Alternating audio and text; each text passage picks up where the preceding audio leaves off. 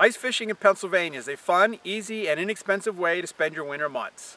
There is something for everyone, whether you like jigging for panfish or fighting trophy northern pike through the ice. But remember, safety first. Make sure the ice is of adequate thickness. There needs to be at least 4 inches of good ice to support one angler. Trout, perch, crappie, and bluegills are favorite targets for most ice anglers in our state. These fish are fun to catch, willing to bite, and taste great. Panfish and trout can be caught using a jigging rod, a few lures, and some bait. Tip-up fishing is a great option if you prefer targeting trophy fish. Rig your tip-ups with a large minnow to target bass, walleye, pickerel, pike, and muskies. This setup can require patience, but the reward of a big fish will keep you coming back, even on winter's coldest days.